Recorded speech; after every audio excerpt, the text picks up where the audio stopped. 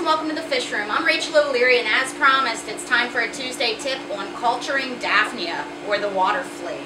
In the past, I've struggled with keeping Daphnia, but I think after reading a few more articles, I finally figured it out. They're a really tiny little crustacean that are exceptional for feeding the little tiny fish that I like to keep in my fish room. They're great for fry of all types and can really be useful, especially if you have small prey-driven fish. The other thing that's nice is since they're a freshwater crustacean, they live in your tank. They're not like baby brine or something that will not survive for long in the fresh water. You can find Daphnia in high concentrations in all sorts of bodies of water. They'll even reproduce in sewage. That you can find them in areas that have super high flow to almost no flow, and that's because they can synthesize hemoglobin, so they don't require an active oxygen transport in order to survive. Kind of cool. Also kind of disgusting. In fact, in aquaculture, they often will feed their Daphnia cultures manure or sewage in order to maintain them. When I was first starting with Daphnia, hobbyists would tell me that they would throw in dead animals. I prefer to do things a little differently. I feed my Daphnia cultures yeast, and sometimes yeast mixed with spirulina powder. I feel like this gives them a nice healthy diet that's good for my fish, and it's not disgusting. Daphnia are really fascinating. They have a very short life cycle. They can reproduce after only 4 to 7 days of age. Each female can have anywhere from 4 to 22 baby Daphnia. So you can see how you could easily get a booming colony very quickly if maintained properly. However, it is very easy for the colony to sort of reach a critical mass where it'll crash out because of oversaturation of the Daphnia. With this particular type of Daphnia, that is 19,000 Daphnia per gallon. That's a lot of Daphnia. I purchased this from my friend Frank at Aquatic Life Farm. He's a member of my local club, and I'm so grateful that he is such a Daphnia wizard. The other thing that's really cool about Daphnia is that their protein content is basically 50% of their dry weight, so they're a very healthy food for any omnivorous or micro-predator fish. I have set up a 20-gallon tank, mainly because that's what I had open after I bought these cultures. You can do as small as a 10-gallon. I find that more volume works in your favor, especially with how fast they reproduce. This tank happens to have a bunch of guppy grass in it. I've also found in my experience that providing sort of levels for the Daphnia seems to help. There's also a few other tips that I'll go over in a few minutes. Another thing to consider is that you don't want to use metal containers unless they're stainless. For some reason, Daphnia just do not do well in those. Baby pools work well, fish tanks work well, you can do it in a bucket. There's various strategies. I do a direct culture method, meaning I feed and culture my Daphnia from the same tank. There's also indirect culture methods where you can set up a partitioned tank above for the food to go into the Daphnia and then a tank below for you to culture the Daphnia out. That's just too much for me, so I stick with this direct method. It's recommended to keep diffuse lighting. I seem to do fine with the amount of lighting I have on this tank, but again, I have a lot of plant matter in the tank, which provides some areas of cover for them. The other thing is that if you're going to use aeration, you don't want to use super fine bubbles. According to the University of Florida, if you use super fine bubble output, it can actually get trapped under the carapace of the Daphnia, which makes them stuck at the surface, which can kill them. So I'm using a coarse bubble output and just a sponge filter in this tank. The other thing to consider with Daphnia is they're exceptionally sensitive to any kind of metals. Including safe levels that can be found in your tap water. So you would want to dechlorinate the water, and you may want to age the water for at least a day before using it for a water change. You should maintain your Daphnia culture similar to your aquarium, doing 10 to 20% water change weekly.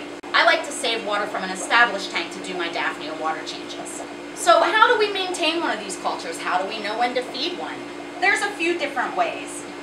Generally, I feed every other day, and I feed a mix of yeast predominantly, and sometimes I'll put in spirulina powder at a 2-part yeast to 1-part spirulina powder. The recommended dosing for food is generally about of a teaspoon per 20 gallons. I put in very little, and I'll show you in a minute how to gauge better how much to feed. The first time I started feeding these, I was getting way too much yeast. So what you want to do is you want to get some hot water. I've got a little adorable shot glass here with some yeast in it, just regular activated baking yeast. I'll pour my hot water in. And all I'm trying to do is, if you're a baker, you already know about this, but all I'm trying to do is proof my yeast, which means make it bubbly and activated. And I'm using my trusty chopstick, if you remember that from my maintaining my small tanks. This thing's really versatile. And I'll just mix up the yeast. And then I'll let it sit for about 10 to 30 minutes. Just for it to finish activating, and I'll show you. It'll get a very thick bubble on the surface, and that's how you know that the yeast is fully proofed. So after that's fully proofed, I'll pour it slowly into my aquarium, which I'll show you guys. And once the water's good and cloudy, I have enough, and I'll stop pouring. In the days in between feeding, I will stir the tank to suspend any food that's possibly on the bottom.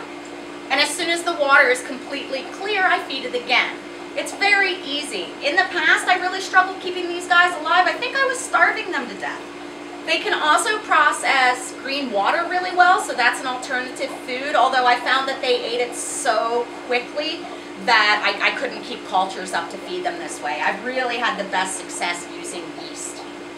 Now, harvesting Daphnia is also pretty darn simple. You just want to get a fine net, like a brine shrimp net, and gently swirl it through the water and collect your Daphnia. So I'm going to use this small net. You just gently swirl through. You don't want to crush the Daphnia.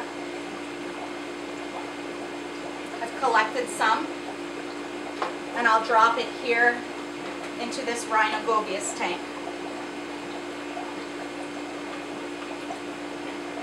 Now, if I were collecting to feed the whole fish room, I would grab some water and add it to a dip and pour or specimen container, and then use probably a turkey baster to feed into different tanks. That way I can avoid cross-contamination.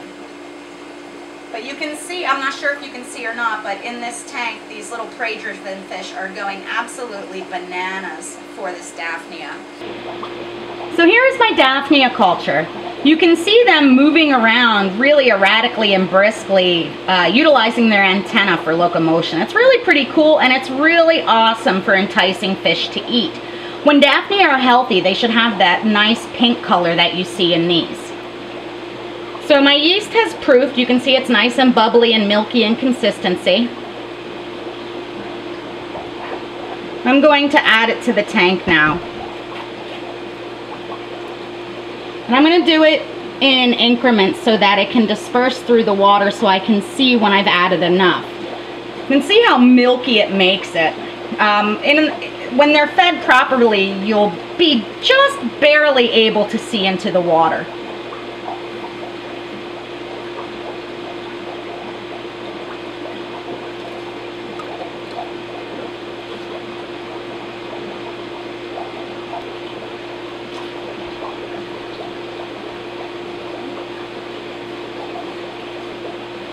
So as you can see, the tank is getting really cloudy, and this is what we want. This means that all of the food, this yeast, is suspended throughout the water column in order for the Daphnia to be able to eat them. If you look closely, even though it's cloudy, you can see the Daphnia still actively feeding and darting around. So this is how much I feed my Daphnia tank, so that it looks cloudy like that. Now, if you were to be utilizing spirulina powder as well, it would have a greenish tinge to it. So you can see, while we can still see into the tank, it is definitely not easy. This is how I like to feed my Daphnia cultures. This is how I know that there's enough food suspended throughout the entire water column that they can all eat. And again, it's ready to be fed again as soon as the water is clear. Generally, in between feedings, I do stir up the bottom where some of this stuff will settle, in order to resuspend any food that hadn't been eaten. And that also helps maintain the water quality. Thanks for watching, and I hope that that explanation of culturing Daphnia helps you have better success than I had when I was starting in this hobby. Make sure you stop by my Facebook as well as my website, MsJinx.com, where you can see my upcoming speaking engagements, my current stock list, and information on all things nano.